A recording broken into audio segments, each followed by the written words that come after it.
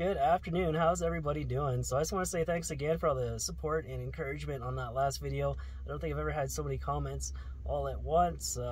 Maybe I shouldn't have bothered acknowledging his video. Maybe he didn't expect anyone to see it. He was just blowing off some steam or whatever. But yeah, I just woke up and there it was on my phone, so I decided to do a response to it. But no hard feelings. Hopefully he's doing well. All the best to him.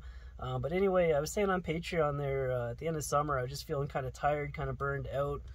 But I pulled up my big boy pants and I kept it rolling, got a good string of videos out. But over the past couple of weeks, it just caught up to me again and I've been feeling pretty tired.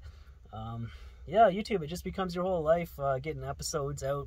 And I always like to have some kind of goal post in my videos, some kind of big adventure. I push myself pretty hard, so it's also important to rest and recover sometimes too.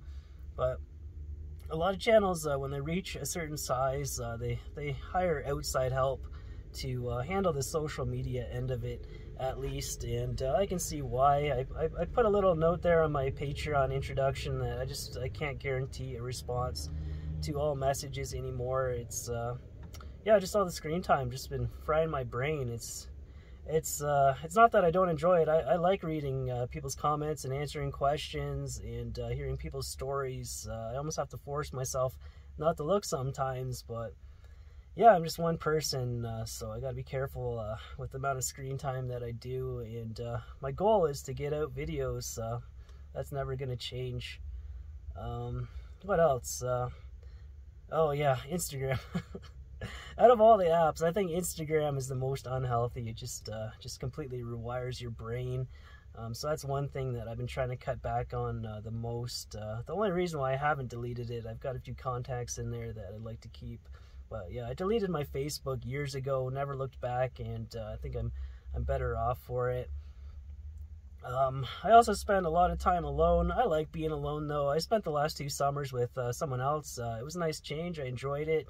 I was kind of thinking maybe it's time to get a dog. I love dogs. They make great company, but there's just so many limitations that go along with it. I just can't imagine trying to bring a dog up some of these mountains that I do. I think the Humane Society will be on my case pretty quickly.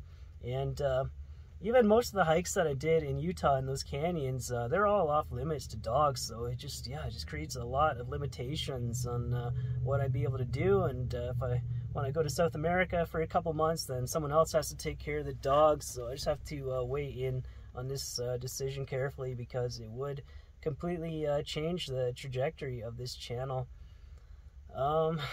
Yeah, so there's some things over here that I want to do. I just gonna take a couple more days to relax, and I'll pull up my big boy pants once again, and I'll see you there on the Foresty Forest channel once it's all wrapped up.